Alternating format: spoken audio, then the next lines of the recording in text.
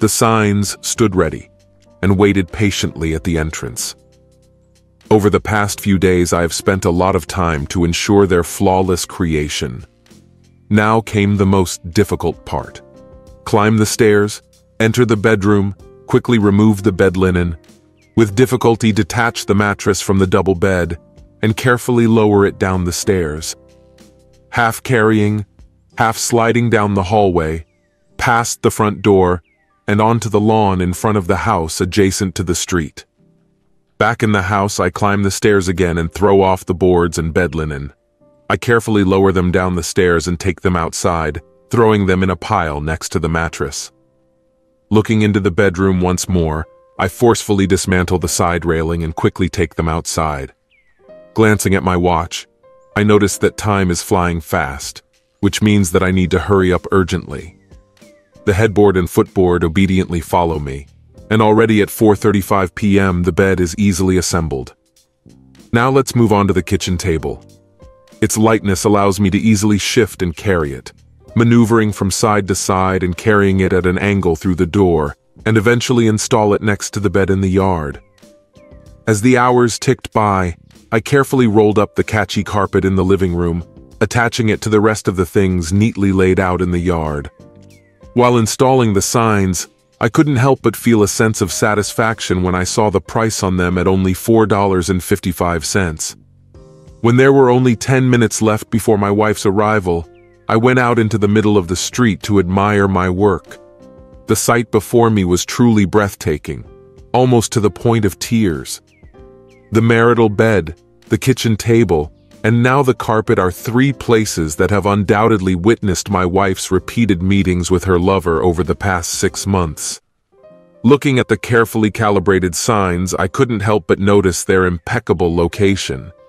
Slowly and purposefully, I absorbed their messages.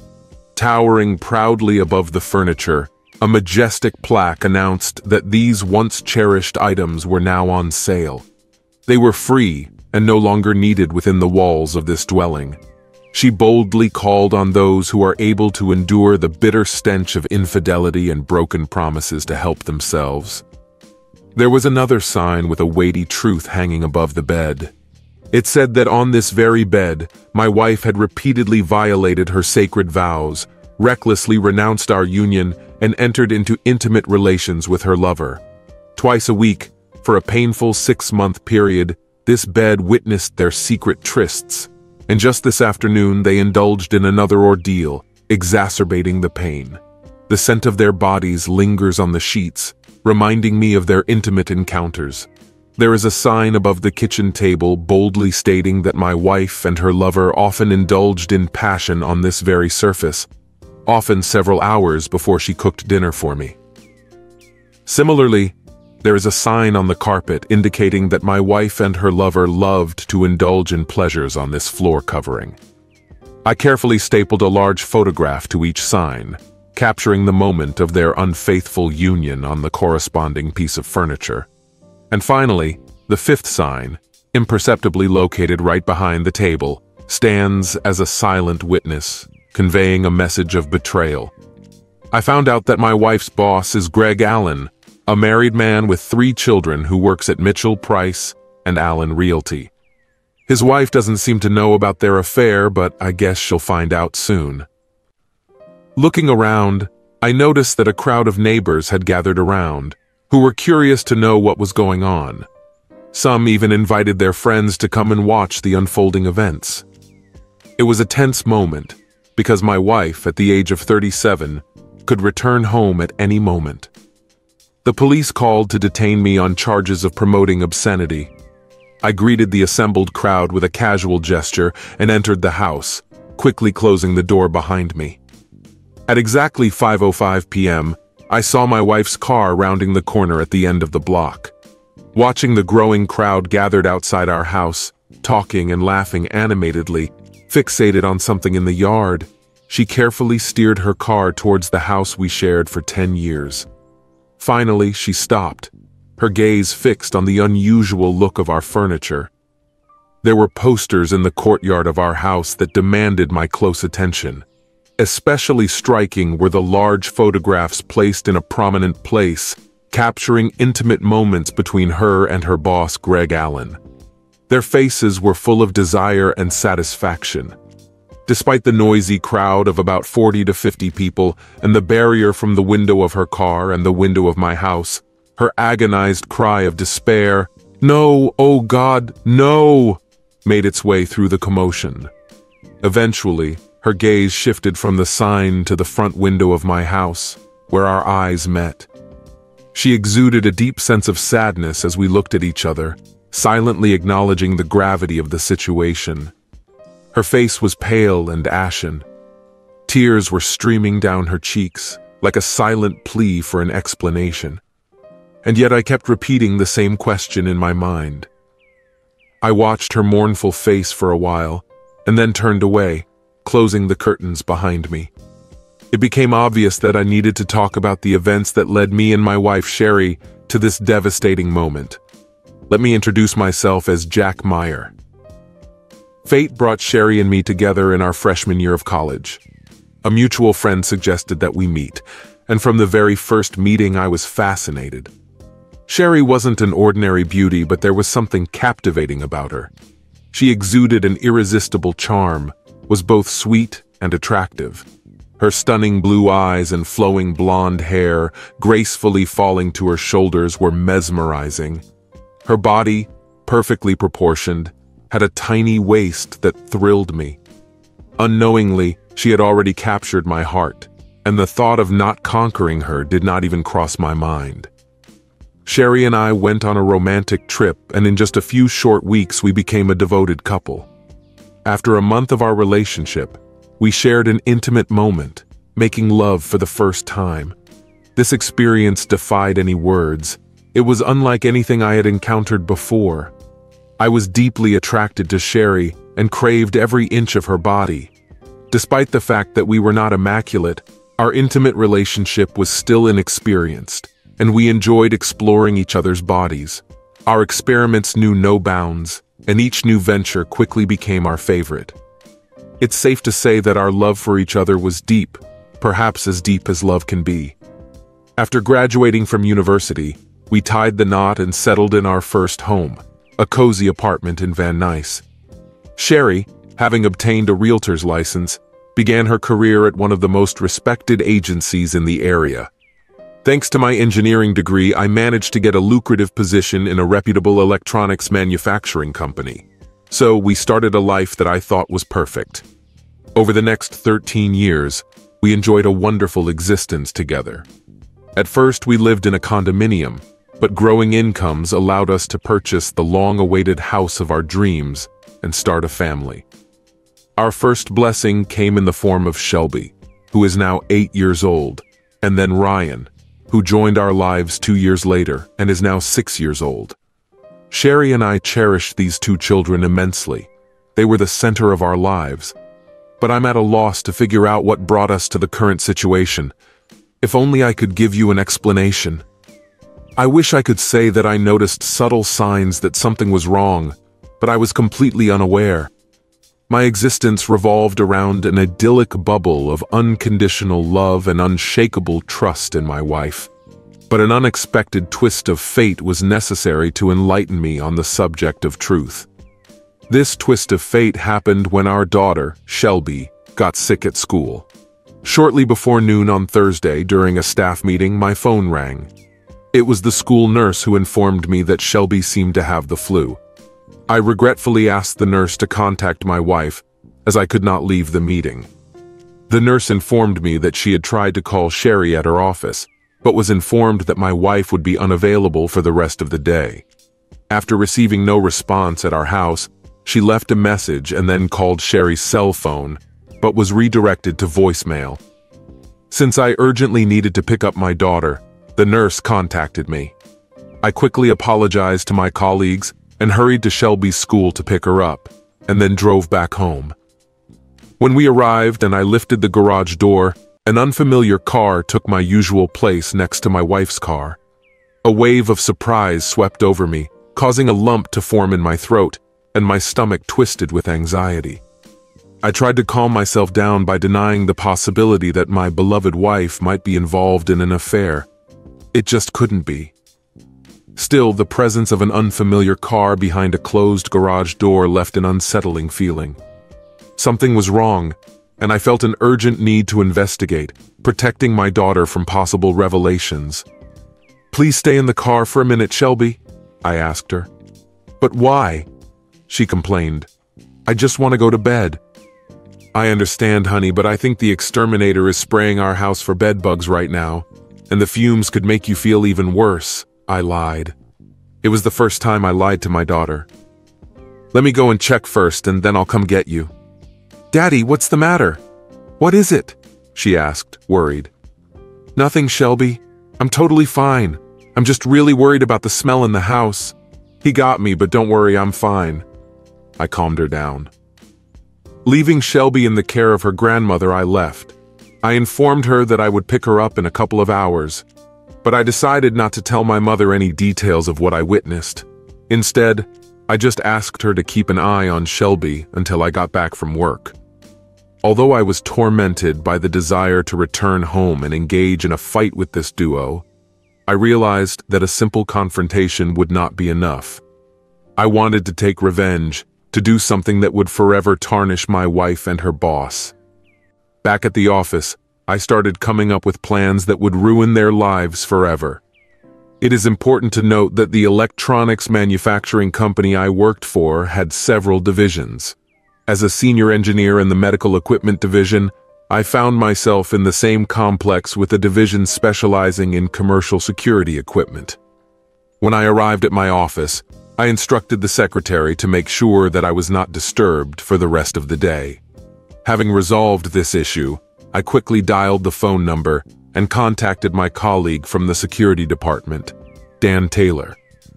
Dan was not only an outstanding engineer but also a close friend since his student days. After informing him that I urgently needed to meet, he said that he was on his way to deliver some blueprints for copying and would be able to meet with me in about 30 minutes. I informed my secretary that Dan could enter my office immediately upon arrival, and indeed, he fulfilled his promise by knocking on my door just 20 minutes after our phone conversation. "What's going on, Jack?" he asked in a worried tone. "Come in, Dan, and please close the door," I said. "Wow, it looks like you've lost your closest friend," he remarked. "It looks like it is, and I desperately need your help," I confessed. "Is there anything I can do to help, Jack? What's going on?" "What is it?" he asked. "I just found my wife and her boss engaged in intimate activities in my house in my own bed," I shared with a mixture of disappointment and disbelief. "Damn, Jack, you've got to be kidding," he exclaimed. "I sincerely wish it were so," I sighed.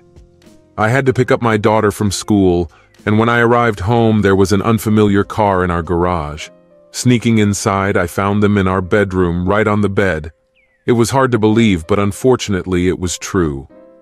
"Jack, no one should go through such a situation. Did you confront them?" "No, you didn't.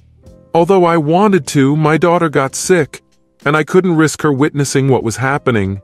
So I asked her to wait in the car, and I calmly left after witnessing their betrayal.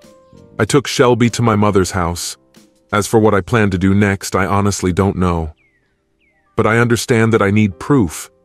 In particular, I need audio and video recordings of their actions the next time they engage in such activities, and that's where you'll come to the rescue. We need discreet security cameras and microphones, something inconspicuous. I can strategically place them in different rooms of the house so that everything that happens is documented. Jack, I think I can help you with this case, but you may wonder how I can be sure that it will happen again. It's very unlikely, Dan. They have openly discussed their regular participation in such events over the past 6 months. And although I can't confirm if they always meet at my house, I'm willing to bet that they do. None of them can afford the hotel expenses, and since her boss's wife stays at home, the only available option is my house when I'm at work and the kids are at school. After a short conversation, we got down to business. Dan mentioned that he has access to the latest beta line of wireless miniature cameras and microphones that can be easily connected to my laptop or home computer. In addition, he has a compact voice recorder that I can discreetly place under Sherry's car seat to record all the conversations she may have while driving. Although only her point of view on the conversation would be recorded on it, having something was better than having nothing. I expressed my gratitude to him and informed him that I would pick up everything from his office the next day. The thought of going home that night terrified me. I didn't know if I could meet my wife and pretend that nothing had happened. I came to the conclusion that the best way out would be to make Sherry believe that I was not feeling well, which, in fact, was true.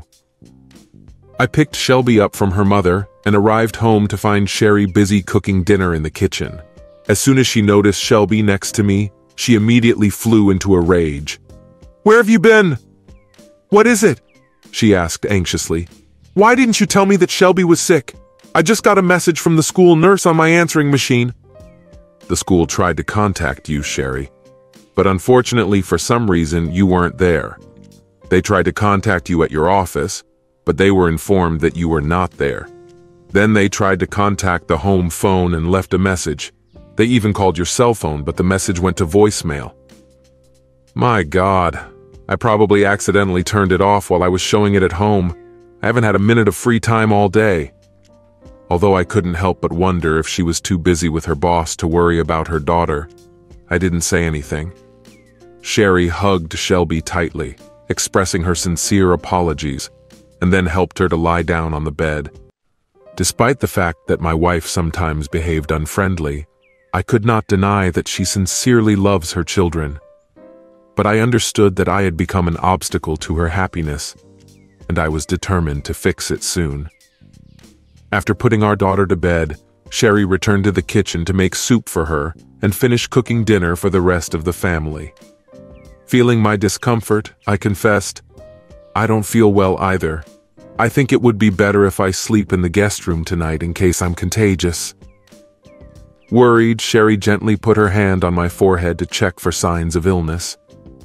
"You seem to be sweating a little, my love, and your complexion is quite pale," she remarked quietly. Indeed, I couldn't help but think that pallor and perspiration are the inevitable result of discovering a spouse entering into an intimate relationship with another person in our own bed. I decided not to say anything, turned away and went up the stairs. My original destination was the master bedroom, a place I didn't want to go, but I needed shaving supplies, a toothbrush, and clothes for the upcoming workday. With great effort, I forced myself to step into the room. A light breeze came through the open window, dispelling the remnants of the smell of passion, and the bed was immaculately made. She must have changed the sheets. It was excruciatingly painful to look at all this. All that occupied my mind was the image of her boss performing intimate acts with her, accompanied by her unequivocal declarations of loyalty to him. This caused a surge of anger in me, akin to a rising wave, but I suppressed it. Keeping my composure was crucial until I could unleash the wrath of hell on both of them, a promise I was going to keep. I prepared the necessary supplies and retired to the guest bedroom, closing the door behind me. Undressing to my underwear, I climbed into bed, feeling that my body was numb and lifeless. Tears threatened to burst out, but I resisted the urge to let them loose. I had an important assignment, and I couldn't let my emotions interfere with it. I lay in the dark all night, unable to sleep. Eventually, my wife came into the room, having just finished feeding and putting our children to bed. Trying to maintain my facade, I pretended to be asleep. She gently passed her hand over my forehead, and then quietly left the room and closed the door behind her. Sherry usually took the kids to school, so I tried to wake up early, take a shower, and leave the house before she woke up. I'm sure this unusual behavior has raised a number of questions for her. I would just tell her that I had to make up for the hours I missed yesterday due to illness. To be honest, at this stage I no longer cared about her opinion. All I wanted was to break out of what I once thought was a wonderful marriage, based on eternal fidelity, honesty, and devotion. It's incredibly heartbreaking how wrong I was. Arriving at work before all my colleagues, I brewed coffee and began to build my strategies. It was obvious that I would have to give up our shared credit cards. I decided to transfer 50% of our shared checking and savings accounts to another bank solely in my name. In addition, I planned to change the will, life insurance, and beneficiaries of the 401k, excluding Sherry from them and including only Shelby and Ryan. It seemed to me that it was such a small task to eliminate the 13 years that we spent together. Deep down, I expected it to be more difficult, but I knew it was necessary. I also understood how important it was to find a competent divorce lawyer to protect myself from any unfair treatment by Sherry. After all, divorce happens without fault in this state. Although adultery would not affect the financial settlement, it could help me achieve joint custody of our children. Despite Sherry's dismissive attitude towards me, she was a devoted mother, and I did not want to deprive her of the opportunity to participate in the children's lives. My desire is to maintain a significant role in their upbringing through joint custody. In order not to dwell on the painful aspects of our love life, especially the humiliation of my wife extolling her lover's superiority over me, I consciously tried to distract myself from my thoughts. I knew that indulging in such thoughts would only lead to self-doubt, which I wanted to avoid at all costs. I knew that the ability to do this would come later, but when it finally happened, it would most likely devastate me. After making a list, I contacted Dan's office. He was on site and assured me that he would provide everything necessary by noon. He even offered to accompany me and help with the installation so that I would understand how to use it all. As I was trying to focus on clearing papers from my desk, my cell phone rang. After recognizing Sherry's name on the screen, I answered after 3 calls. Her voice always calmed me down, but this time it only foreshadowed a surge of intense anger. "Hi dear, how are you feeling?" "What is it?" she asked, her voice full of love and concern. "I'm still a little sick," I admitted. If only she knew how much worse it was. "I'm worried about you, honey. You left this morning and I didn't even have time to check on you," she said, and there was concern in her voice. "Yes, I have a lot of things to do and little time, so I had to come early," I explained. "Please, Jack, take care of yourself. I can't bear the thought of anything happening to you. You, Shelby, and Ryan are my whole world." Her words startled me, but deep down I couldn't help but think that her actions didn't always match her words. I reassured her by telling her that I would be fine and that I should just forget about it. "But if you're ready for it tonight, I have an idea how to make things better for you." The realization hit me like a brick. I couldn't believe how blindly I believed her lies and fell for her tricks, but not anymore. It's time for her to face the consequences of her actions. I've been patiently waiting for the right moment. I replied, "Of course, we'll see how I feel." It was obvious that she did not fully understand the gravity of the situation. "My dear fellow, you are not interested in getting what is rightfully yours?" "I'm not indifferent, Sherry, but I have a lot of worries right now. I'll see you tonight, and I'll be home by 6, honey. If you need anything, just call me. I'll be in the office all day today." That's exactly what I wanted to hear. I contacted Dan, and he assured me that everything was ready. He advised me to meet him at the entrance to the loading dock. The two of us worked on the installation, and by 3:30 we managed to install and test everything. After that, we installed the software on my home computer. I have created a secure folder to collect and protect all data recorded by cameras and microphones. We set up surveillance in different parts of the house, including the living room, kitchen, guest bedroom, and, of course, the master bedroom. In particular, we have equipped the apartments with 4 cameras, strategically positioned in such a way as to capture almost all the actions taking place in them. In addition, we discreetly installed a camera and microphone in the master bathroom, anticipating the possibility that after intimacy, the couple would take a shower together. To ensure smooth operation, all devices were set to automatically activate when motion was detected, with cameras and microphones activated. Everything was ready, and I was fully prepared for the upcoming events. That night was the most difficult test of my life. The idea of feigning illness again was incomprehensible to me. After we had dinner and the children fell asleep, I dutifully followed my wife into our bedroom. There I turned away from her and pretended to be asleep. Sherry seemed concerned about my behavior because we usually hugged before going to bed. Despite this, she clung to my back and hugged me. Worried, she asked, "Is something bothering you, my love?" I reassured her, "No, Sherry. You've always satisfied me. It's just that sometimes I doubt if I'm enough for you." She asked perplexedly, "Why do you say that, Jack?" "I have always believed that you are more than enough for me throughout our time together. Just the thought of something happening to you brings great sadness into my life. As long as you're with me, I don't need anyone else. You are the epitome of the perfect lover, and you have always handled this role with ease and will continue to do so.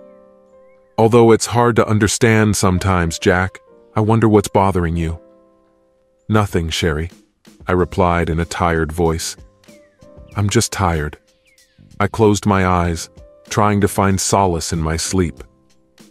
A few moments later, I heard Sherry's soft sobs echoing through the room, but I couldn't find the strength to empathize with her.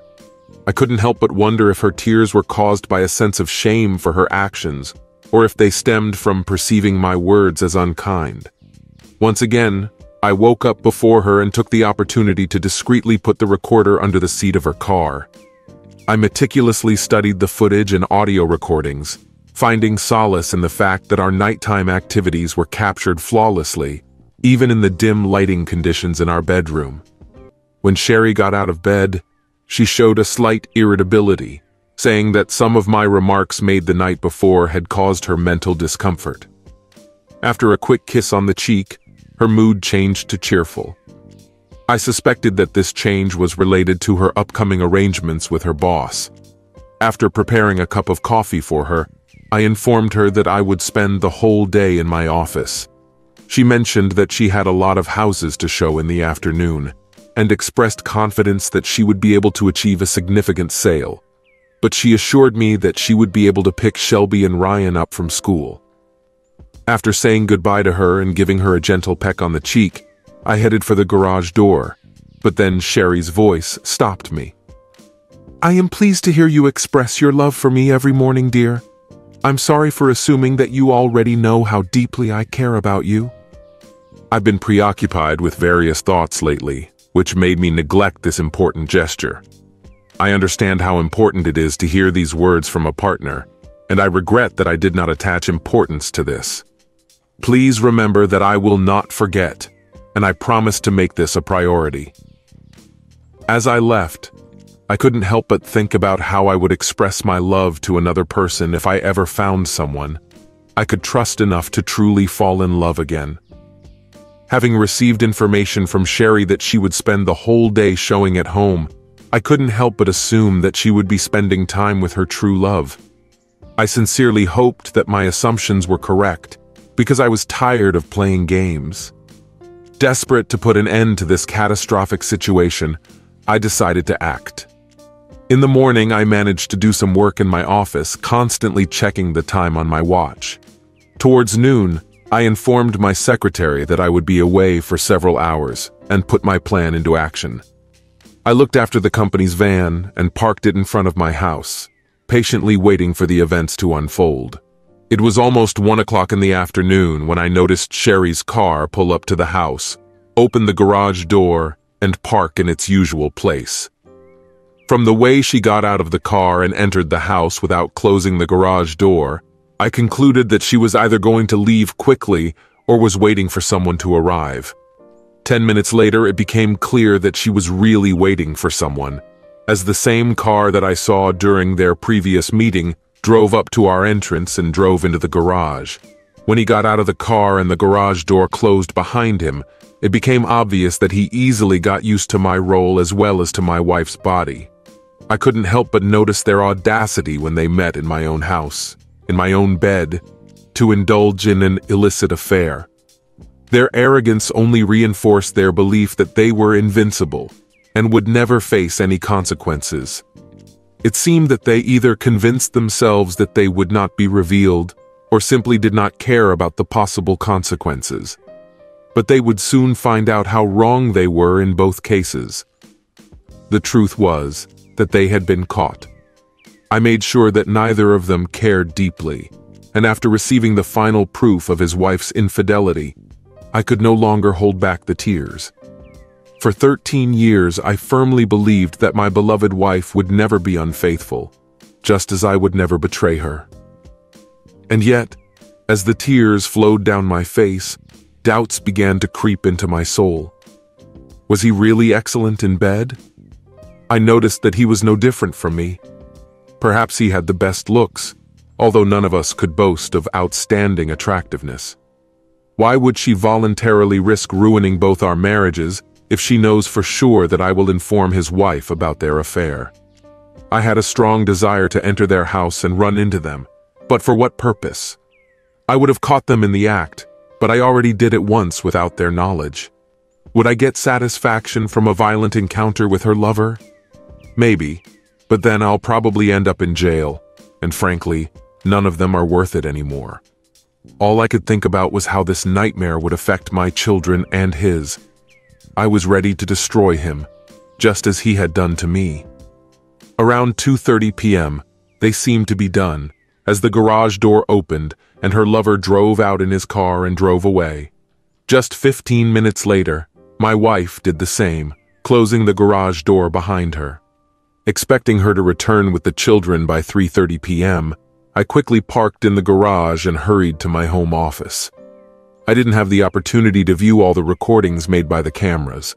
I just wanted to make sure that the evidence I needed was securely stored on my computer's hard drive. It's only been 10 minutes, and I've become a witness. Although it was not an exact copy of their previous meeting, it was undoubtedly frank. Their escapade began on the very kitchen table where I regularly ate. They amused themselves by having an intimate relationship countless times, wondering if I would ever understand that I was having lunch exactly where he shared such moments with her. Subsequently, they moved into our shared bedroom, but this scoundrel more than once suggested that she move into my daughter's room, just for a change. My wife was furious and flatly refused. She was already annoyed that she allowed him to bully her husband, but she firmly decided that our children's rooms were inaccessible. It turned out that she has some kind of moral standards, although not in relation to me. Their romance resumed in the bedroom. I couldn't help but notice that neither of them expressed love for each other, but my wife persisted in praising her boss as the most skillful lover she had ever met. Confused, I tried to figure out the motive for their last act. They moved to the carpet by the fireplace in the living room and again began an intimate act. After their meeting, it seemed strange to me that she did not bother to change the bed linen. But I assumed she would do it later, when she brought the kids home at 3:30 p.m. That would have given her enough time to freshen up the room and erase all traces, given that I usually didn't get home before 6. Knowing that the evidence I was looking for was safely stored on my hard drive, I turned off the system and left the house without bothering to look at the alleged mess still left on the marital bed. I've seen enough already. Despite the bitterness of my heart towards my wife, the disease gnawed at me from the inside. Soon this disease turned into boiling anger and deep-rooted hatred. A distorted smile appeared on my face as I considered the torments I would put them both through for betraying them. When I returned to work, I told all the details that I had witnessed and overheard. My colleague, like me, was trying to figure out how Sherry, who always seemed so loving, could commit such blatant infidelity. Not only did she break our once sacred vows, but she also deliberately tried to belittle and humiliate me in front of her lover. She constantly reminded him that he was a better lover, more masculine, and the only one who could truly satisfy her. These thoughts plunged me into a deep and painful state of despair. I understood that I needed to overcome this agony in order to fulfill my mission to destroy their relationship. In search of advice, I turned to Dan for advice on finding a reputable divorce lawyer. He advised me to contact the law firm that our company used and ask if they could recommend someone suitable. Following his advice, I contacted one of the corporate lawyers I knew at the firm. He provided me with 3 names of divorce lawyers who have proven themselves well in protecting the rights of husbands. When I contacted the first lawyer, I found out that he is preparing for retirement and does not accept new clients. But the second lawyer agreed to set aside time for our meeting the next day at 3 o'clock in the afternoon. Having decided so, I decided that I would deal with canceling credit cards, changing beneficiaries, and redistributing finances the next morning. When I returned home late at night, Sherry was in the kitchen cooking dinner, and our children were diligently doing their homework in their rooms. Dressed in a bright yellow sundress, she radiated a captivating beauty that broke my heart anew for a moment. Her beaming smile radiated an infectious happiness that seemed to stem from her usual afternoon euphoria. "Hi, honey. How's my man doing?" She greeted me, causing me to raise my eyebrows in disbelief. "I hope your day was as wonderful as mine," she continued, leaving me curious. "Well, my day was quite eventful, although not particularly pleasant. I came across some intriguing discoveries that I didn't know about," I confessed. "What made your day so fantastic?" I asked. She seemed to be in an exceptionally joyful state, and I understood perfectly well why. I couldn't help but mention that an intimate meeting with the best lover in the world will undoubtedly brighten up any day. "I made a sale," she shared. Her delight was obvious. Although this was the first deal this week, she expected to have another opportunity on Thursday when she showed other properties. With a note of disinterest, I noticed that it must have been her lucky day. Curious to know if anything else remarkable had happened, I asked if she had met any intriguing or unusual personalities. Her response was accompanied by a puzzled expression on her face. "No, my love, the usual routine. My goal is to fulfill my work obligations and return home to spend time with my family." "I understand that this is where your true feelings lie," I admitted with a nod. When I went up to our bedroom to freshen up, I couldn't help but notice that the bed linen had been replaced, and there was a refreshing scent in the room. While changing clothes, I noticed a small puddle of water on the floor in the shower, which I drew her attention to when I returned to the kitchen. "Did you take a shower today by any chance?" I asked. Her reaction was surprised, and the guilty expression on her face said a lot. "No, of course not, silly. Why would I do that?" She defended herself. I couldn't help but know about her intentions, but I felt insecure. We stood in the bathroom and watched the water constantly accumulating on the floor of the shower stall. I casually suggested that this could be the result of another clogging of the drain, which my wife agreed with. But I had a more amusing thought. Perhaps someone secretly enters our house for passionate dates and then takes a refreshing shower.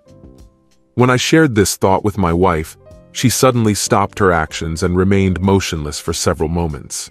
Without turning to me, she continued to prepare our salad, focusing solely on the salad. My friend and my wife and I exchanged a knowing look, realizing that the water on the floor of our shower may have an unexpected explanation. "You really have an incredibly rich imagination to come up with such ideas." I recognized this by calling myself Mr. Imagination, or perhaps even the owner of extrasensory perception. Sometimes it seems to me that I am able to decipher people's thoughts. If you can look into my mind, you will discover the great love I have for you. She tried to laugh, but it came out quite strangely. "I'll be in my office. Let me know when dinner is ready," I informed her, and she looked at me with a worried expression on her face. Dinner was held in silence, without much conversation. Sherry seemed taken aback when I decided to take her usual place at the table, which made her reluctantly sit in my usual place, where a few hours earlier she had entered into an intimate relationship with her boss. "Jack, you've always had dinner in this place at the table. Why the sudden change?" "What is it?" she asked, her expression hinting at confusion. I answered casually, "Oh, it's nice to change the situation sometimes and look at everything from the other side for a change." Perplexed, Sherry gave me an unusual look, after which she sat down at the table but hardly ate, instead aimlessly pushing food on her plate. While our children were animatedly discussing their day, Sherry and I mostly listened, occasionally inserting appropriate remarks. After we put the dishes in order together, I returned to my office to focus on the project. Looking through the footage of the day, I carefully selected suitable shots that could turn into exciting photos. The selected images were promptly uploaded to a special photo file, which allowed me to make large prints on my reliable Epson printer. After that, I carefully thought out the wording for the accompanying plates that were supposed to accompany the photos. All that remained was to consult with a lawyer to start the divorce process, put my finances in order, and wait for the next visit of my wife and her lover to my house. Sherry was already asleep, or at least pretending to be when I got into bed, and I was sure that by my actions that evening I had given her something to think about. However, it didn't matter. There's nothing she can do or say to convince me that I'm going to divorce this cheater.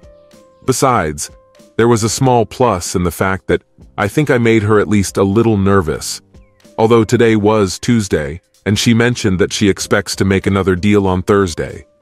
So I took it as a hint that she and her lover would meet that day. I'll finish them off the same day. When the sun rose the next morning, I quickly jumped out of bed, took a shower and hit the road before Sherry woke up from her nap. I had a lot of things to do, and I longed to have enough time to do them. Although the meeting with the lawyer was scheduled for 3 o'clock, I had enough time to settle all financial issues. First, I went to the HR department, where I quickly changed the list of beneficiaries listed in the life insurance and 401k policies, replacing Sherry's name with Shelby and Ryan's names. The woman who was helping me met an unusual look, clearly puzzled by my actions, but I didn't feel the need to justify my actions to her or anyone else. The next step, I decided to cancel all our shared credit cards and issue a new one exclusively in my name. After that, I went to the bank and transferred half of the funds from our joint checking and savings accounts to another bank account issued exclusively in my name. I was aware of the importance of resolving the situation in our house, but I believed that the court would most likely allow Sherry to stay there with the children. Therefore, I decided to postpone any actions related to the house until I have the opportunity to discuss this with a lawyer. At 3 o'clock, I met with my lawyer, who turned out to be a pleasant person. He warned me that since I live in a state where there is no guilt, most likely my wife will get custody of Shelby and Ryan, and I will have to lose my house and half of our property, even if I have proof of her infidelity. In response, I explained to him my approach to drafting the petition. Despite his doubts that I would be able to get most of our property, I assured him that there was no need to worry. I was sure that I could convince my wife to fulfill my wishes. Although he expressed dissatisfaction, he eventually agreed to my demands, assuring me that he would prepare all the necessary documents to hand them to her on Friday morning. In addition, I asked him to prepare legal documents to file a lawsuit against her boss, who intentionally played a role in the breakdown of my marriage. These papers were supposed to be ready by Friday morning, and I felt relieved. When I returned home that evening, I remained detached and calm when dealing with Sherry. I had reached a breaking point, and just wanted this ordeal to end, and I could move on with my life. Although I knew there would be a lot of pain and sadness ahead, I accepted that there was no turning back. Besides, I will finally share the burden of suffering with my unfaithful wife and her despicable lover. After a silent dinner devoid of much conversation, I retreated to my personal retreat, known as the men's cave. There, I meticulously printed out the photos of the lovers I was going to use, and skillfully made the plaques, managing to complete all the tasks without any interference. In addition, I took the time to write a letter to Greg Allen's wife, in which I enclosed small prints of significant photographs selected for the posters. I also informed her that I have a lot of video evidence that I will readily provide if she decides to divorce her husband, just as I myself decided to end the marital relationship. A little after 11 o'clock, I carefully checked that Sherry had fallen asleep and stealthily headed to her car. I reached under the seat, took out the recorder and rewound it to listen to the contents. Among the various business calls, there was one conversation, it seems, with Greg. "I love you," the voice on the recording said. "Thanks again for this day." Another voice answered, "Me too, I always miss you when we're not together." The excited first voice suggested, "Isn't a whole week together a paradise?" The second voice agreed, "Yes, maybe we can arrange it soon. We can come up with an excuse to attend the Realtors convention together." The conversation continued, and the first voice said with anticipation, "You always drive me crazy." "Yes, my love, just you. If it weren't for the obligation to periodically satisfy Jack's desires in order to preserve his happiness, I would devote myself entirely to you. Yes, my love, our plans for Thursday remain in force. I'm just as excited as you are. Goodbye, my love." Surprisingly, her words didn't hurt as much as before. Perhaps there was still hope in me. She didn't know that soon she would belong to him completely and forever. And the thought that I was just one day away from ruining their idyllic life gave me a sense of satisfaction. Revenge, I was beginning to understand. The medicine I had turned out to be incredibly strong. After replacing the tape, I carefully put the recorder back under her seat, desperately trying to capture at least some proof of the torment she would have to endure the next day when her world collapsed. I couldn't sleep that night, but not because of the pain in my heart, but rather because of the anticipation of what I wanted to see the next day. Sherry was still asleep when I left the bed for the last time, and my eyes were fixed on the woman who had once been my true love and the mother of our children. When I looked at the woman with whom I dreamed of living my whole life, I was overwhelmed by a wave of sadness. Tears welled up in my eyes when I realized that our intimate relationship had gone on the last flight. The thought that we would never experience gentle hugs again and would not have heartfelt conversations about our dreams crushed me. Our once prosperous future has now fallen apart. With a heavy heart, I turned away from her, doubting if she understood the consequences of my betrayal. She might have remained in the dark, but very soon reality would have revealed its price. After cleansing my body under a cascade of water, I left the monastery and headed to the nearest snack bar to satisfy my hunger with breakfast. I stopped by work briefly to tell my secretary that I would be out all day. Then I called Dan and informed him about the upcoming situation. He wished me luck, advised me to be careful, and asked me to keep him informed of the results. Then I quickly popped into my lawyer's office to make sure everything was ready to serve my wife and Greg Allen the next day. Immediately after that, I contacted my wife and informed her that I would personally pick up our children from school. And my mother expressed a desire to take them away for the long weekend, since there will be no classes on Friday. I planned to pop home around 3:45 p.m. to pick up my clothes and then go straight to my mom. The cheating wife seemed delighted with the idea and seductively suggested spending the whole day in bed on Saturday. I just answered, "Of course," and ended the conversation. I got to the point where I couldn't stand her lies anymore. Taking my time, I eventually returned to my home. By 12:30 p.m., I had discreetly parked the car around the corner, looking forward to how the action would unfold. My car remained almost invisible, but I could clearly see any car pulling into my driveway. There was no need for me to observe the repetitive movements of the garage doors. My wife and her lover were predictable, and I learned their daily routine well. At exactly 12:50 p.m., I saw Sherry's car pull into the driveway, followed 5 minutes later by Greg Allen's. The trap was set, and I was ready to trap them both. Although I had to suffer because my wife and her boss were engaged in illegal activities within the confines of our marital bed, while I anxiously awaited nearby for their meeting to end, she lost the ability to hurt me. I was amazed at my own self-control, imagining all the actions that I knew they were doing. The feeling was akin to memories of a low-budget adult film, without content, but with a memorable climax. At 2:50 p.m., I was watching Alan, the disgusting man, drive away when his car pulled out of the driveway. Sherry, 10 minutes later, followed suit, exuding an atmosphere of voluptuousness. It is noteworthy that before leaving, she put on fresh lipstick. As soon as they were both out of sight, I quickly maneuvered the car into the garage and closed the door. I had important things to do and limited time to complete them. I went into my office and started going through the recording of the afternoon session. To my relief, the entire session was taped. Unfortunately, the recording also included hurtful insults about how much she thought his intimate abilities were superior to mine. Something has changed in me this time. The insults didn't bother me anymore. After making sure that the recording was safely uploaded to the hard drive, I devoted the next 10 minutes to collecting all the handmade signs with photos. Carefully climbing the stairs, I placed them at the front door so that they could be easily approached. After that, I packed toothbrush and clothes for Shelby and Ryan, putting them in the car. The only thing I regretted was that my upcoming actions would cause great pain to the two children I cherished more than anything in the world. But I found comfort in the fact that I was not to blame for the agony they would soon experience when they realized that their parents were no longer together.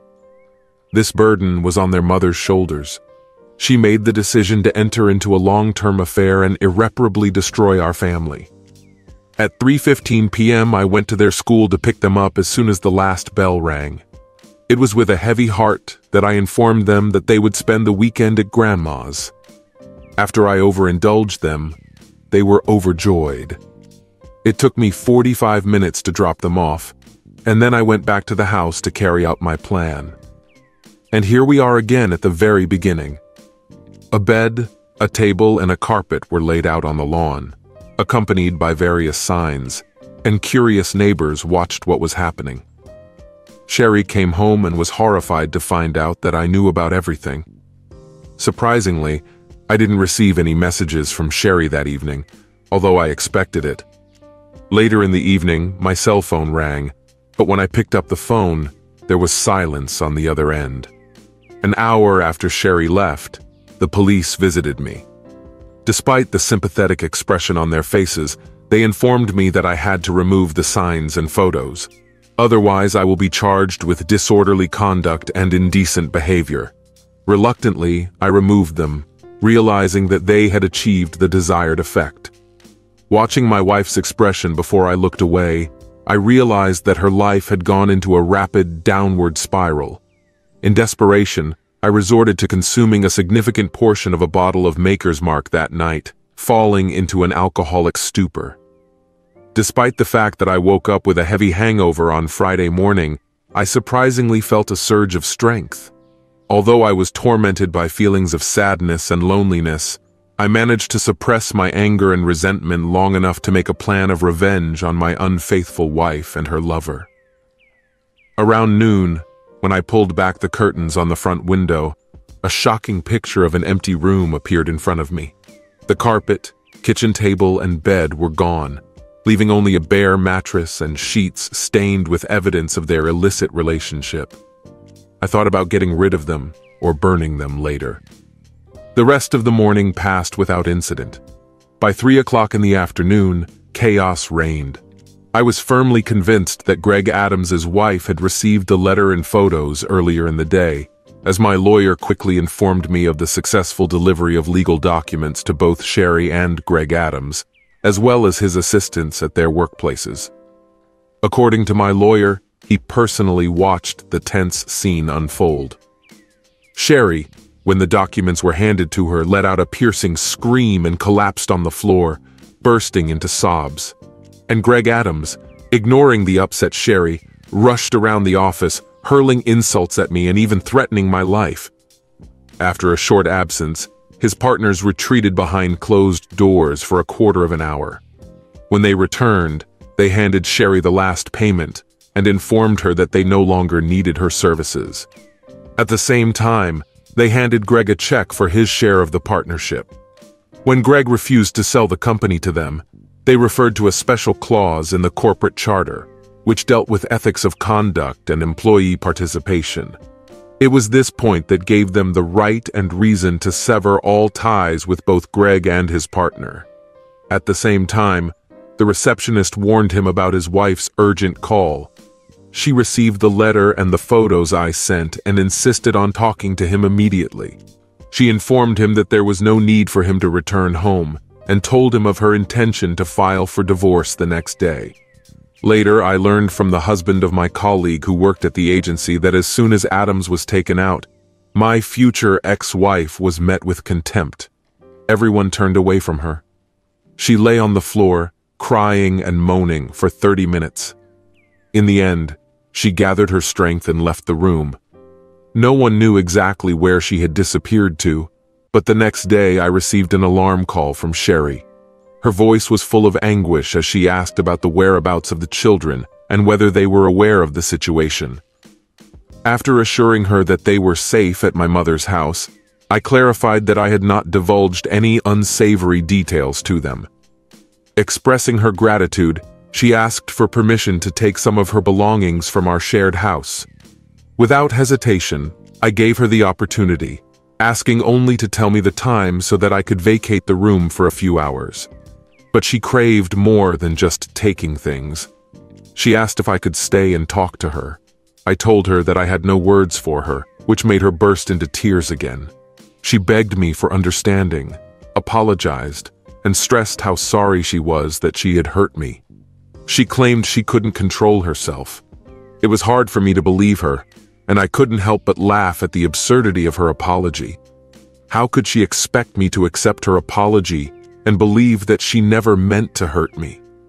Did she really think that I would congratulate them when I eventually found out? I never wanted to discover this betrayal. She insisted that she loved me and had never loved anyone else. I doubted her sincerity, wondering how I could believe her after everything that had happened. You told your lover that you felt much more beautiful with him than with me, that he was the best man who could compliment you, and that every time we made love, you only dreamed that he would be in my place. Darling, I didn't say anything like that. What makes you think I could say such things to him? I have recordings of you saying things like that to him, Sherry, every single word. You told him that you would have to let me make love to you from time to time, so that I would be satisfied that I had everything, Sherry. All your words, every shame that you tried to put on me in front of him. You know, Sherry, you told your lover all the humiliating comments about men that you can imagine, but you directed them at me, your husband. I have nothing more to say to you. Nothing you say will change my feelings for you, no matter how small and insignificant they may seem. Jack, my love for you is unshakable and sincere. Please believe that I have always loved only you. I can't figure out what made me say those words to Greg, but you have to believe me when I say that I didn't mean anything by it. I was just trying to build his self-confidence because he was constantly complaining that his wife was belittling him. So let me make sure that I understand everything correctly. You were constantly tearing me apart in his presence. Did you intentionally start a relationship with Greg to raise his self-esteem and compensate for belittling his wife while humiliating me in my efforts in bed? Do you want to convey exactly such a picture? You seem to sympathize with his situation and, as a result, engaged in sexual relations with him over the past 6 months solely to give him a sense of self-affirmation. Jack, I never meant to hurt you or make these hurtful remarks. I really didn't mean anything by it. But if that's the case, then why did you decide to act like that? To be honest, I can't explain it, Jack. It just seemed wrong to me, and I allowed myself to be tempted to be involved with Greg.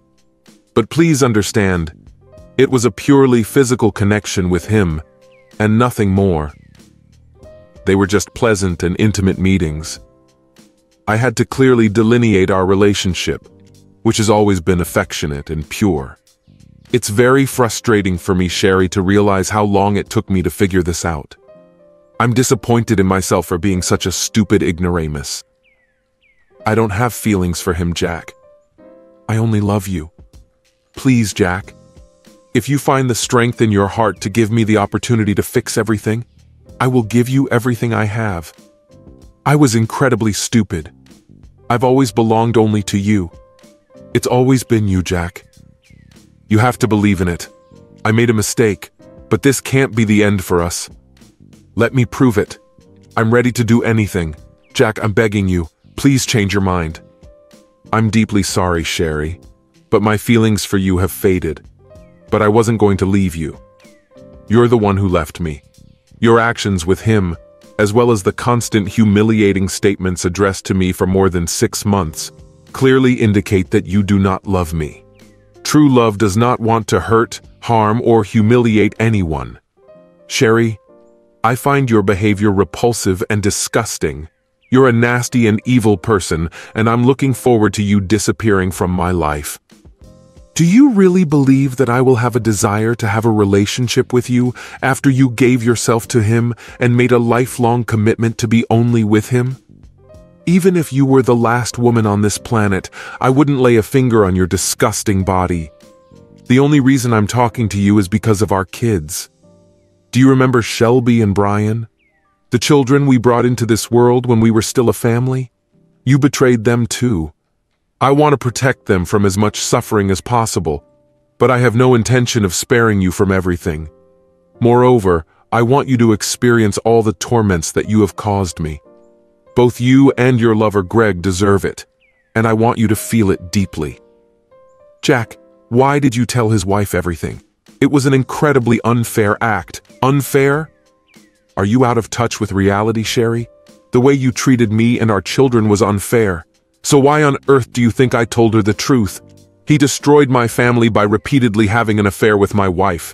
He took possession of the only woman in this world whom I considered exclusively mine, and manipulated her into praising him and belittling my virtues. His wife had to find out the truth about the kind of man she married, a complete and utter loser. What she does with this newfound knowledge is up to her. They both have kids, Jack. Like me, Sherry, I have 2 children whom I intend to protect. I sympathize with his children, but it's not my fault that they have to face a future without a father. It's entirely his fault, and yours too, Sherry. I categorically refuse to take any responsibility for this situation. Jack, I don't want to get divorced. I'm ready to fight for our marriage. But the reality is that we don't have anything left worth fighting for. I'd rather face death than be tied to you for the rest of my life. Jack, I believe you still have feelings for me too. It's not something that's easy to turn off because of one such case.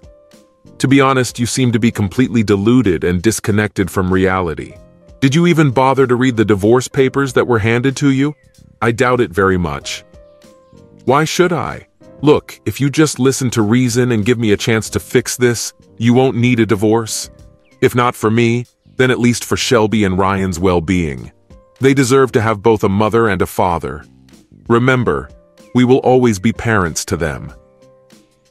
If you had taken the time to read it, you would have seen that as long as you agree to joint custody of our children, you can continue to live in the house and receive an equal share of our property. What is not stated in the petition, but I want to make it clear now, is that if you refuse to sign and accept these very favorable terms, I will make the videos of you and your partner available to everyone you have ever known, including your parents, sister, her children, and everyone else I'll be able to remember. Jack, you wouldn't dare. You can't despise me that much. But Sherry, you're wrong about that. I am capable of it, and I have already made a decision. Nothing in this world can stop me. If you challenge me, I will make sure that your life is ruined forever. Trust me, Sherry, I really have that kind of hate. Jack, I'm begging you to change your mind. Please sign the divorce papers, Sherry. Jack, give me a chance to fix this. I'm sorry, but this is not the way out. Sign the papers, Sherry. Oh God, please. Sign the papers, Sherry. And I abruptly cut off the call. After Sherry signed the necessary documents, the divorce process was completed within 6 months.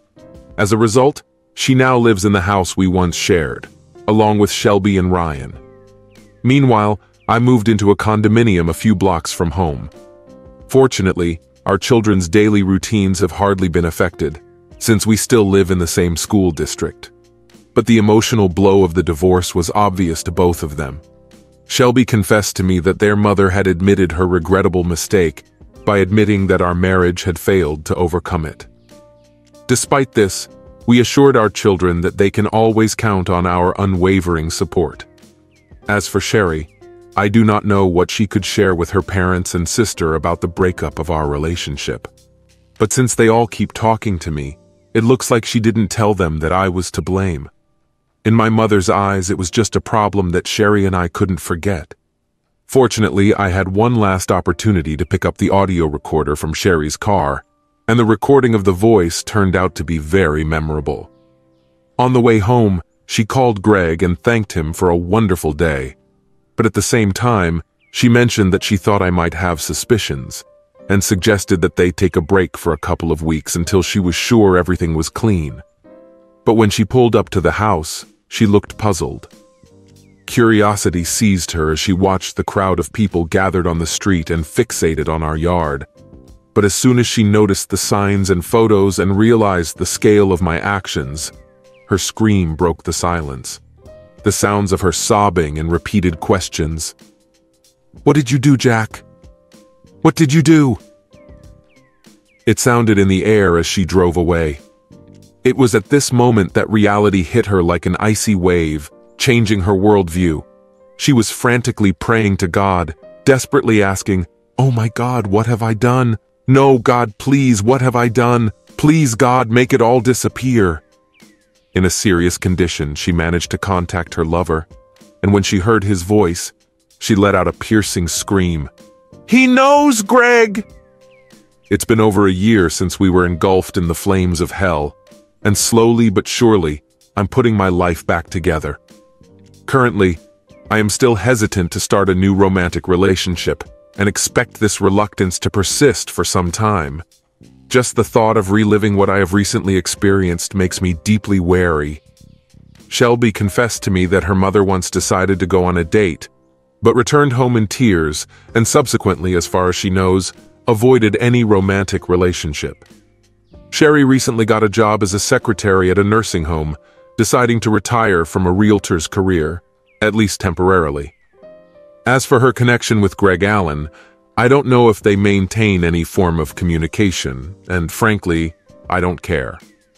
It is worth noting that Greg Allen and his wife are no longer together, and he has faced difficulties finding a job. Although I personally did not distribute videos of their intimate moments among Sherry's acquaintances, I must admit that I was not so condescending to Greg. It seems that many companies are hesitant to hire someone with a reputation for having affairs with married women, which could potentially lead to the breakdown of their marriage. In the videos, I blurred Sherry's face while keeping the sound. I recently found out that Greg's ex-wife is in a serious relationship with a kind policeman, and I'm happy for her. In this regard, Greg's previous company made a generous offer to prevent any negative attention, and I accepted it. Right now, I'm focused solely on my children and their future. Perhaps one day my own future will become meaningful to me. She expressed her doubts, but after 9 years of marriage and financial stability, and considering that she is already 30 years old, she admitted that time is ticking. "I know the clock is ticking," she confirmed, and agreed to move forward. Reflecting on our history, Lisa and I crossed paths shortly after graduating from college. She worked in a cafe where I regularly stopped on my way to work.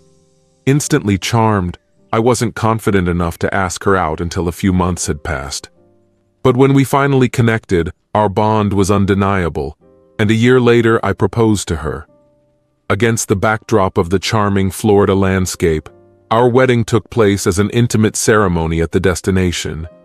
Surrounded by a select group of dear family members and close friends, the atmosphere was just perfect. In the depths of Lisa's heart, a dream blossomed, to open her own cafe. With unwavering determination, we embarked on a journey along the path of financial prudence, diligently saving every penny in pursuit of this common aspiration. Having decided to postpone the joys of parenthood for a while, we decided to first achieve a semblance of stability. 6 years have passed, marked by unwavering dedication and unwavering determination. Our savings grew, and we accumulated enough money to purchase a rundown house abandoned by the previous owner. Sweat, perseverance, and countless hours were spent to revive the dilapidated building, turning it into a paradise filled with warmth and atmosphere. Another year was spent on carefully finishing and equipping the room so that every detail would match our vision. Finally, the day came when our cafe opened its doors, welcoming the whole world. At one time, the cafe began to flourish, which forced us to hire additional staff to cope with the growing demand. While I was focusing on my role in information technology, my wife, Lisa, took over the management of the business. We were lucky that we had a backup plan in case the cafe didn't thrive. In the afternoon, I visited Lisa, who often stayed in the cafe for another 2 hours after closing, doing cleaning, accounting, and other duties. I helped her from time to time before we went home together. Everything was going well until about 18 months ago, our cafe began to work well and make a profit. At that moment, my wife and I decided that it was time to expand our family. I talked to her about it, hoping to start a new chapter in our lives. But over time, I noticed that she never once mentioned her fertile period and made no attempt to initiate intimacy with me. Although I had made attempts to initiate intimacy myself, I wasn't sure if they were successful. It felt more like a duty than an act of love or an attempt to conceive a child. As the month passed, my fears intensified. I recently passed an efficacy test and received a positive result, indicating that I am healthy and have sufficient sperm count for the possibility of a potential pregnancy. In addition, I was lucky enough to receive 2 promotions, which allowed me to afford high-quality medical care. Considering my readiness for parenthood, I suggested to my partner Lisa to visit a doctor to make sure she is ready for pregnancy. To my surprise, she declined the offer, leaving me in some perplexity and alarm. Is there something I'm not aware of? Or is Lisa really not interested in starting a family? Despite initially agreeing with this idea, her actions seemed to indicate the opposite. As a worried spouse, I started another heartfelt conversation while sipping my morning coffee at the breakfast table. Being straightforward, I asked Lisa a direct question. Are we planning to start a family? Despite my efforts, it seems that you are not showing the same determination. If you want to discuss something, now is the time. Lisa sat down in a chair and expressed her concerns. If I get pregnant, who will run the cafe? You have your own job and I appreciate your help. But I'm afraid that when I stop participating in this case, everything may collapse. Usually, people hire someone to help them cope with their responsibilities, and this situation is no different from others. Even if you got pregnant, it's usually only after 6 months that you'll need significant rest.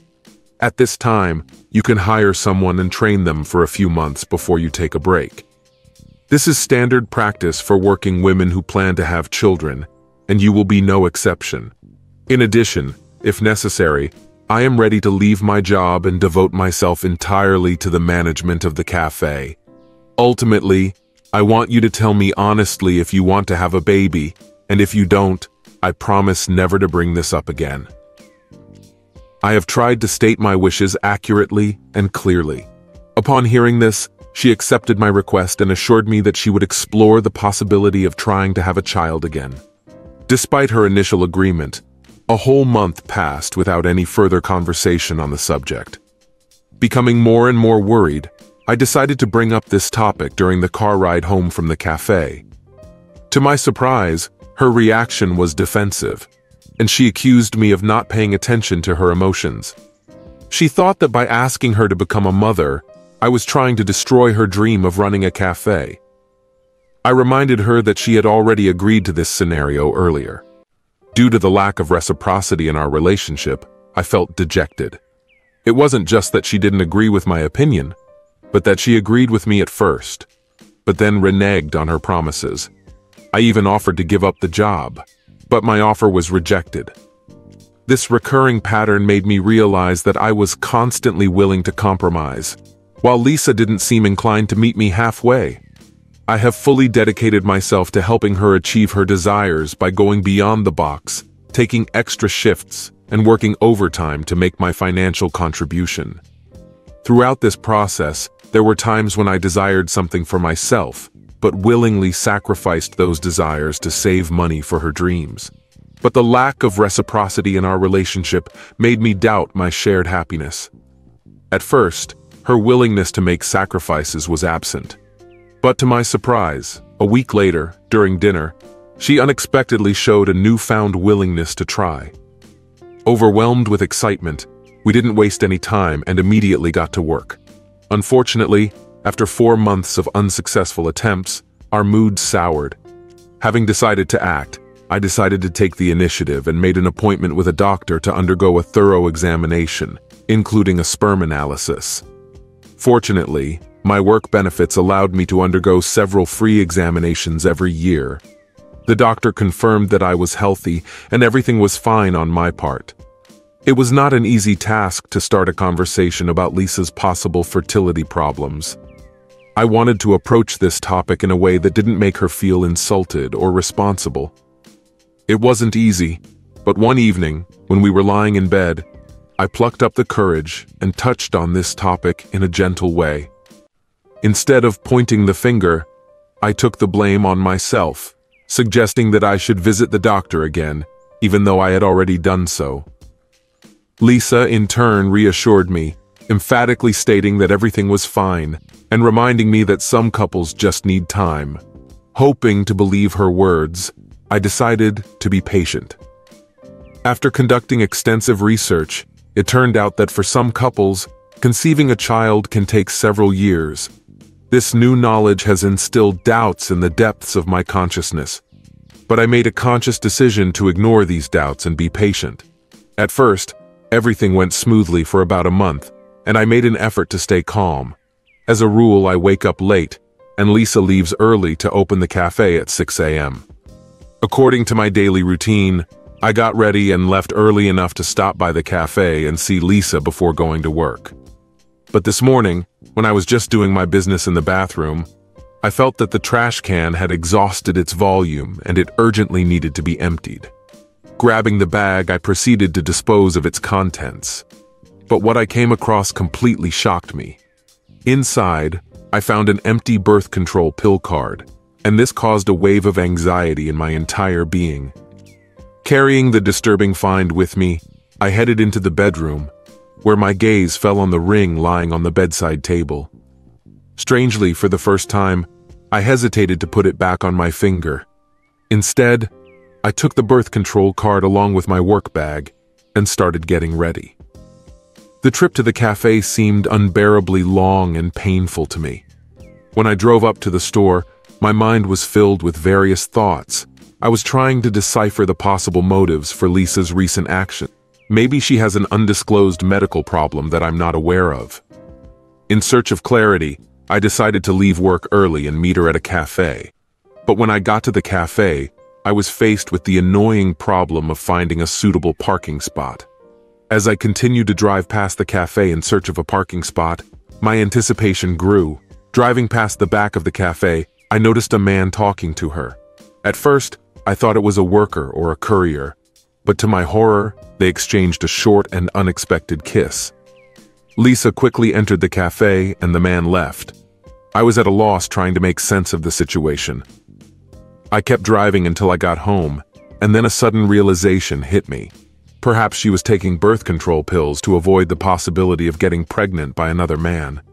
This revelation shocked me, and it took me a whole hour to come to my senses and think about my future desires.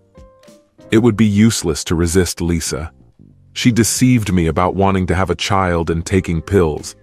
My trust in her has been undermined. Besides, without concrete evidence, I couldn't accuse her of infidelity. So, I decided to take matters into my own hands. Determined to get to the bottom of it, I wasted no time looking for a private investigator. I eventually came across Roger Clifford, a former law enforcement officer who agreed to take on my case. Doubting my resolve, he asked, "Are you really serious about this case? I have witnessed countless people abandoning an investigation halfway through out of fear, trying to avoid painful consequences.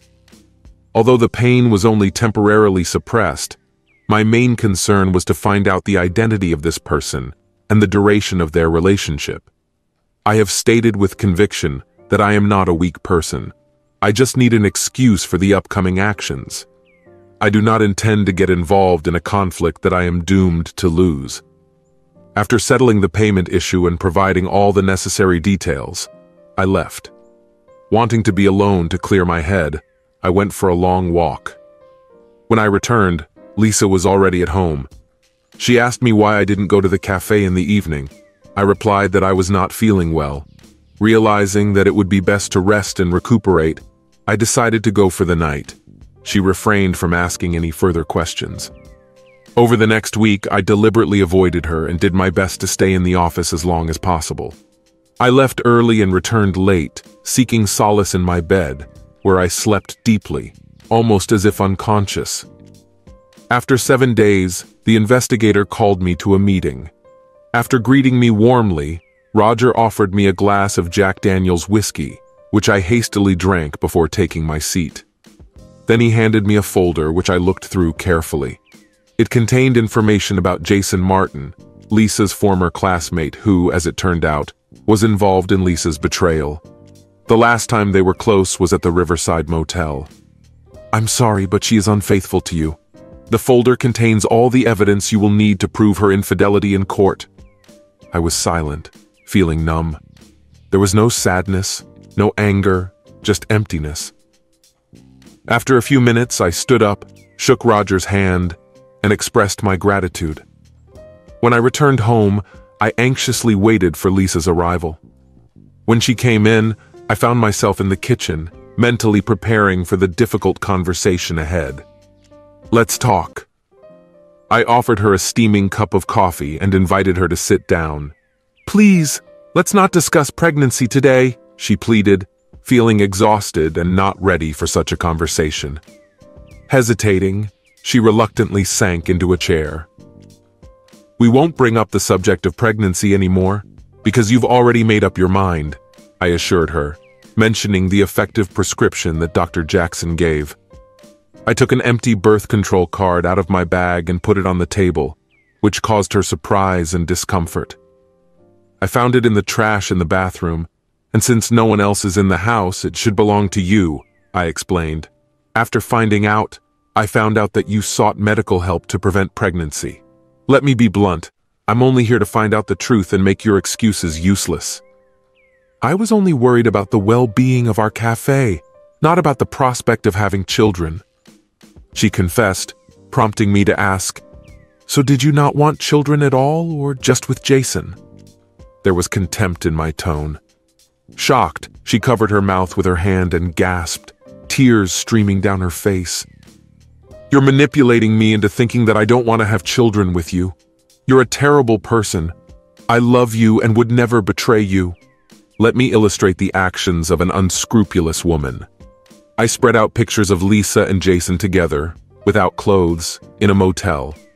This, my dear, is an example of disgusting human behavior. This person not only deceived her husband, but also broke marital promises by entering into an extramarital affair. It is precisely such actions that define a truly disgusting personality. Oh no, that can't be true. You invaded my privacy wanting to confuse me. You're the one showing disgusting traits.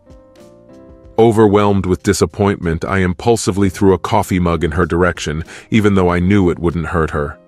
But despite this, it served as a clear signal of my displeasure.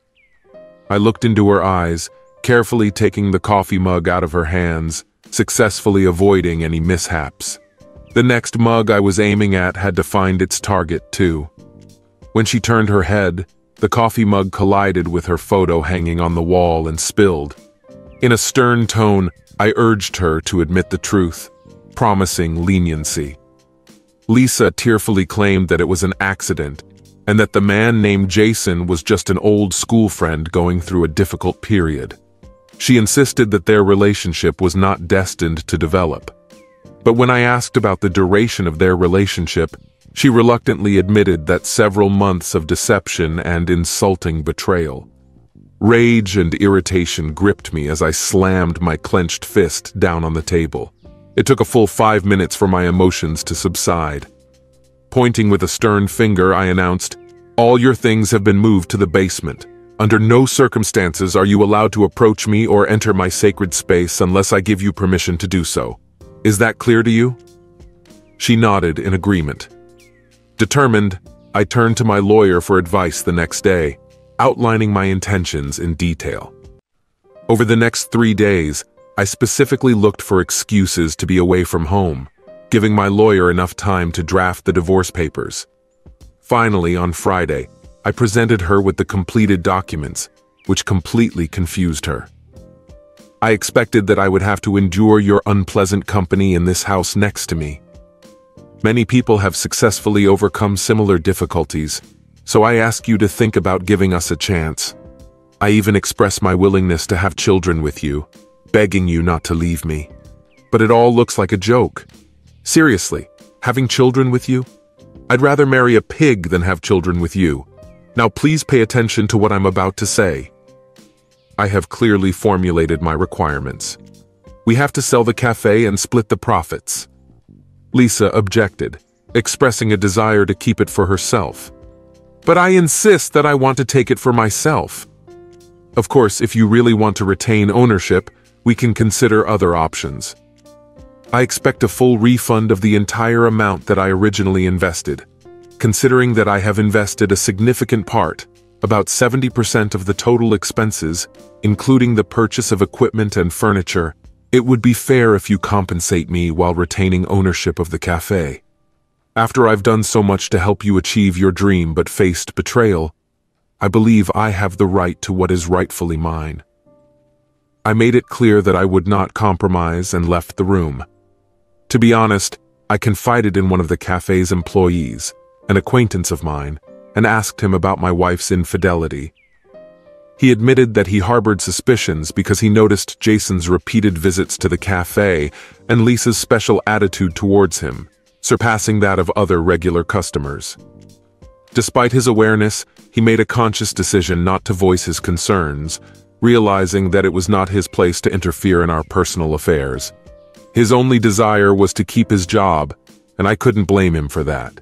He just wanted to avoid getting involved in a difficult situation. The following week, Lisa's alleged legal representative contacted my lawyer and outlined her conditions. In exchange for everything else, she demanded sole ownership of the cafe. Although the offer seemed attractive to me, I couldn't forget how she betrayed my trust. Therefore, I have come to the conclusion that she deserves nothing. To fend off her conditions, I instructed my lawyer to reject them, fully prepared to confront her in court. As I left the office and headed home, I mentally prepared for the upcoming legal battle. The next day, my mother contacted me and asked me to visit her. Since she lived nearby, it wasn't too inconvenient. Since I got married, my mom has lived alone since my father died of a heart attack when I was in college. Even if Mom received a pension and the house was fully paid for, it was still not enough to fulfill all her financial obligations and buy groceries every month. When I had the opportunity, I contributed money, paying tribute to the sacrifices my mother made to provide for me, especially during the difficult period after college, when I was trying to find my footing. When I got to her house, she was already waiting for me on the porch. I joined her and asked about her needs. "Are you filing for divorce?" "What is it?" she asked. "Yes," I replied. "Has Lisa contacted you?" "Jesus asked for forgiveness." "You have to forgive her and move on," my mother insisted, in which her traditional beliefs were vividly manifested. She stressed that in our family it is customary to fight for marriage and never give up, regardless of difficulties. I couldn't help but feel a surge of disappointment, and my eyes involuntarily rolled back. Deep down, I understood that many members of my mother's family remained trapped without love and unhappy unions, and all because of their unwavering rejection of divorce. It was unpleasant for me to watch some of them endure constant insults, infidelity, and even hidden families. It seemed absurd to me that they were creating an image of blameless, pious Christians, despite their true nature. I had no desire to imitate them, and certainly did not want to expose myself to their misfortune. My mom suggested seeking help by offering to take couples therapy or try to establish communication and solve our problems. She informed me that during their conversation, Lisa looked regretful and expressed a desire to avoid a divorce. In response, I rolled my eyes again, convinced that Lisa's only concern was around the cafe. To reassure my mother, I reluctantly promised to consider her suggestions. But my true feelings were completely the opposite. I had no desire to give Lisa any leeway. I had already made it clear to her that I would obey any decision that the judge would make in court. But I was not going to give in to her requests, as I had done countless times before. This time, my priority was my own well-being. Most recently, my mother contacted me and informed me about her constant computer problems. This was nothing new, since she does not know how to use a computer and mainly uses it to work with social networks and email. This situation occurs every few months. I had to stop by her house to sort out the files and sort out the excessive number of photos she downloads from Facebook. It seems that she often forgets about them until her computer's memory is overloaded and starts to malfunction. Therefore, I decided to clean up the mess by deleting all the unnecessary photos and files that have accumulated over the past few months. Having successfully freed up memory space, I did a little check to make sure everything was working correctly. When I launched the web browser, her email suddenly appeared, which attracted my attention with the ongoing email conversations between her and Lisa. It was an interesting discovery. I'm usually not inclined to mind my own business, and if these email conversations had been conducted 3 or 4 months ago, I wouldn't have paid attention to them, considering that this was before the divorce even occurred to me. But there were more recent reports here, even the day before. It made me wonder why my mother would associate with a woman who betrayed her own son. Curiosity got the better of me, and I decided to look into the email correspondence, starting to scroll through the messages. I ventured back to the moment when Lisa confessed that she had started a relationship with Jason, and what I discovered left me completely unprepared. It turned out that Lisa had entrusted her most intimate secrets to my mother. She confessed to me that she made a mistake and slept with an old friend. Overcome with fear that I would find out the truth, she asked my mother for advice on what to do. To my surprise, my mother reacted dismissively, downplaying the significance of the situation, and stating that people in relationships often feel curious. To my amazement, she even admitted that she had cheated on a man named Dan several times with a man, justifying her actions by saying that since her father never found out, it was quite acceptable. My mother seemed to be sure that I would not leave Lisa because of the significant emotional and financial investments I had made in our marriage. She made the crucial mistake of deciding that my father would never leave her. Understanding my father's character as a devoted family man who does not tolerate nonsense, I admitted that he would immediately take action and file for divorce if he found out about her infidelity. Although family meant everything to him, he did not want to remain trapped in a toxic marriage, and I shared this opinion. As I continued to look through the documents, I came across evidence that my father had indeed initiated the divorce proceedings. Unfortunately, his untimely death due to a heart attack did not allow him to complete it. Unfortunately, my mother's actions played a role in his demise. I found out that Lisa transferred money to my mother on a monthly basis, which apparently came from the cafe.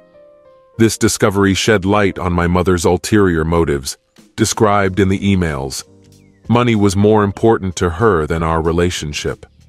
Filled with anger, I quickly downloaded the entire stream of emails and forwarded it to my lawyer to consult about its potential usefulness. Although the deadlines were tight, the lawyer assured me that he would explore the possibility of using it. To my amazement, the chain of letters contained Lisa's confession of an extramarital affair. The divorce proceedings were only 2 weeks away, and I was looking forward to getting rid of this ongoing nightmare. As for Lisa, her future remained uncertain. I do not know what position she is in right now.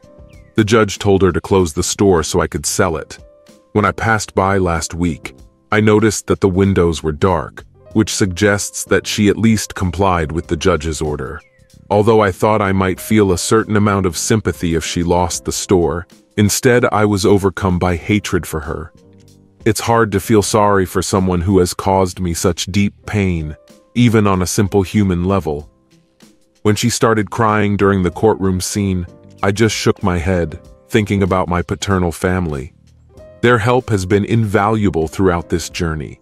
Their unwavering support was truly amazing, and some even generously offered me to stay with them until I could get back on my feet.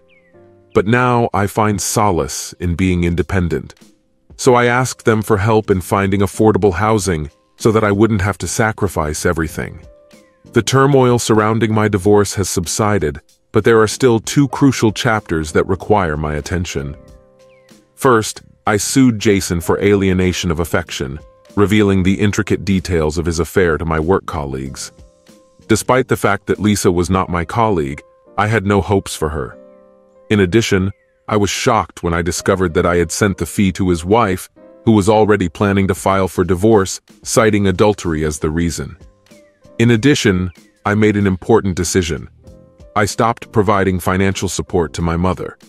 I usually sent her money at the end of each month. When she realized that the money was missing from her account, she turned to me with a question about the whereabouts of the money. "Where's the money, Mike? What is it?" she asked. Confused, I replied, "What kind of money? You mean the monthly allowance? Have I forgotten?" "I didn't forget. I just assumed that since Lisa is already paying you, then my payment is unnecessary. But she doesn't pay me any compensation. So in this situation, you have to find a way to provide your mother with a pension." She tried to object, but I interrupted her and pointed out that she had decided to support Lisa, not her own son. She tried to explain that she only cared about my well-being, hoping to save me from a bitter divorce at a young age. But by that time, her explanations no longer mattered to me.